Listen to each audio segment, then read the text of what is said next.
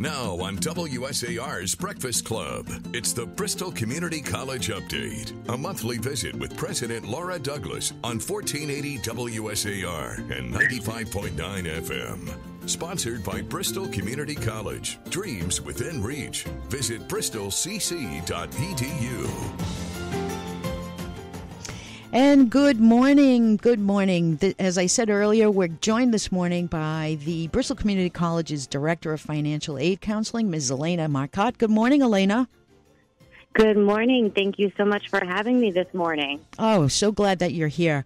So you are the Director of Financial Aid Counseling, which means that you get to meet with students as they're trying to navigate through the process of paying for their Bristol Community College education. So why don't you tell us a little bit about the free application for the Federal Student Aid, or FAFSA, and why it's so important that the students and their families complete this FAFSA each year? Absolutely. So the FAFSA form is the Department of Education's application that each school requires students to complete. And what it does is it allows us to determine federal and state and a lot of times institutional funding for students based on each individual family's needs and household information. And that's something that obviously can change on a year-to-year basis, as well as funding changes on a year-to-year basis. So we always require students to fill it out each year. It's free. It's easy, although a lot of people will say they don't feel it's easy, but we're here to help. So it's very important because it's what allows us to get students the much-needed aid to be able to come to school. Great. And there's been some recent changes and extensions. What's that all about?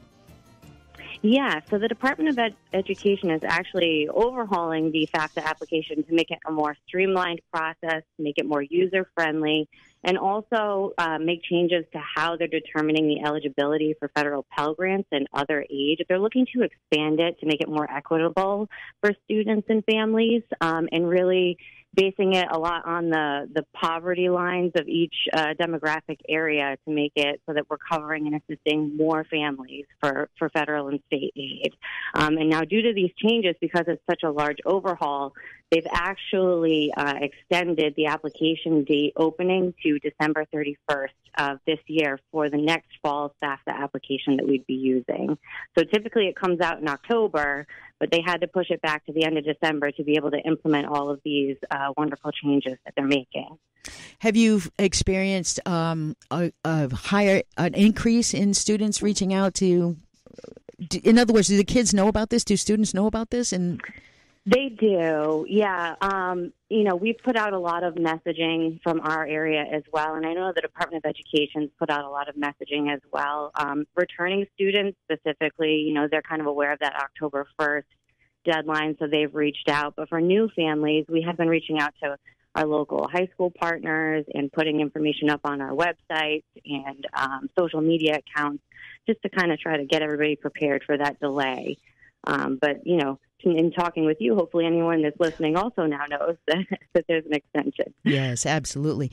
Now, before we let you go, just tell us, how can Bristol Community College support students and their families to complete these FAFSA? Well, we love supporting families. So I have a excellent staff at Bristol Community College of financial aid professionals, one at each campus location, so Taunton, Attleboro, New Bedford, a couple at Fall River.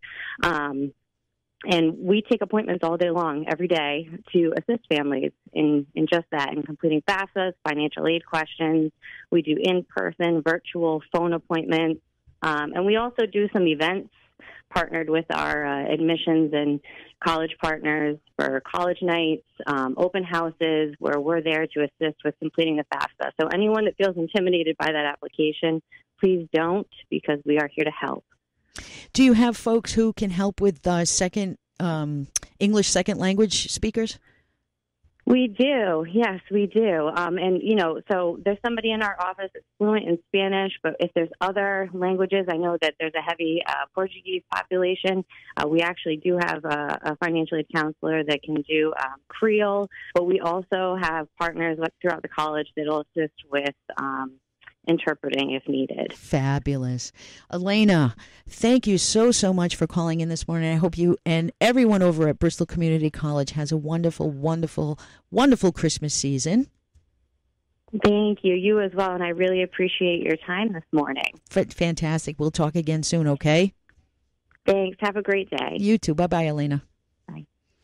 There we go. There she goes. All right. So there you go. If you have a student that's a senior in high school, or you have a student that maybe wanted to take a year off from high school and it's time to get back in the saddle, go to Bristol Community College, give their financial aid office a call, and they will walk you through all the steps that you need to fill out those forms. I'm getting there. I almost got a senior in high school. Yeah, it can be intimidating, but not if you have help.